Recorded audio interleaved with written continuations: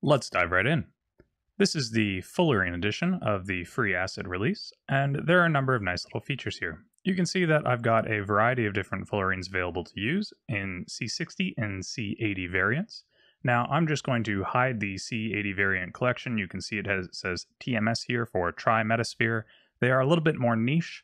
I haven't figured out a way to make a nice C70 ring or circle or buckyball yet, and so that's not here. But if you do happen to do the very surprisingly niche work of C80 fullerenes, any of these models may be useful to you. Because C60 is far more common, I'm simply going to hide that collection and we'll focus on all of these. Now you can see we've got a number of good varieties here, just a very, very simple fullerene. All of these have a basic bevel just to give a nice bit of smoothness. There's one that is inset and there's one that is punched out, and they're all labeled appropriately. Now, the inset one and the punched out one are both modeled in some capacity, so they're not quite as modular as the plain one or the other two generic fullerenes. So let's actually hit Z and come into material preview and see what we're dealing with. Now, every single one of these has the modifiers set up so that you can see them in place. They're all limit method angle on the bevel so that it is computationally less expensive.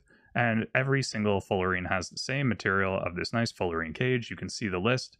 There is one for the carbon atoms you see here, a generic glass as well. Let's actually talk about the generic glass. Now, I've set up everything, as you can see from down here with screen space reflections and refraction, to work out of the box in Eevee. If we were to move into rendered view, you can see right now that this does not quite look as good as material preview, but if you want to set up the HDRI for rendered, that's very, very easy to do. Usually I like to set up my models so that they tend to look pretty good with the built-in HDRIs. So obviously this is the generic forest lighting that you would have in Blender. You could also cycle to Studio or Sunrise or any of the other options. And because all of those come with Blender, you can actually use any of them in your rendered scene. And I'll link a tutorial in the description for that if you're interested in doing so. In terms of actually having a little bit more of a look at some of these models, you can see for the generic fullerene, all we have here is a simple particle system for the carbon atoms, exactly mapped to the number that you need, so 60.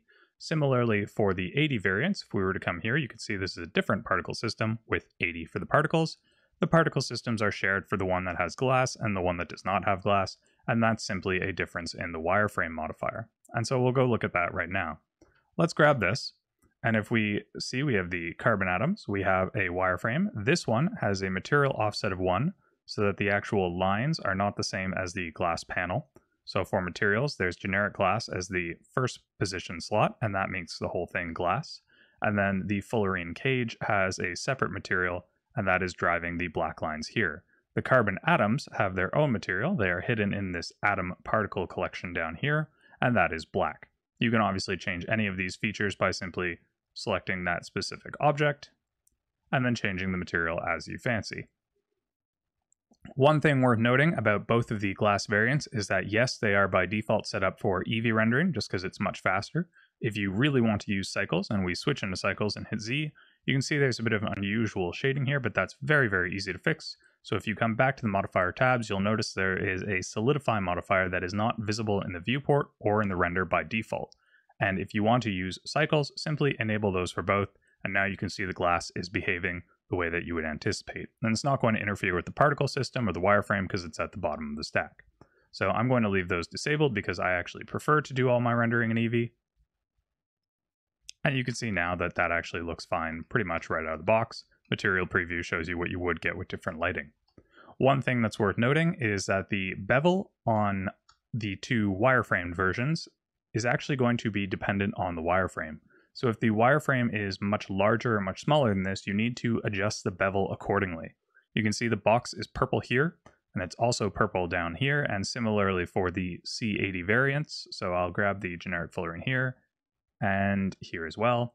You can see both of these are purple, and what that essentially means is that there is a driver connecting this thickness value to this bevel. So if I change this, then the bevel value is going to adjust itself automatically. When you get past a certain thickness, it's going to start looking a little bit triangular, but generally for most values that would give you a reasonable aesthetic, it's going to look good.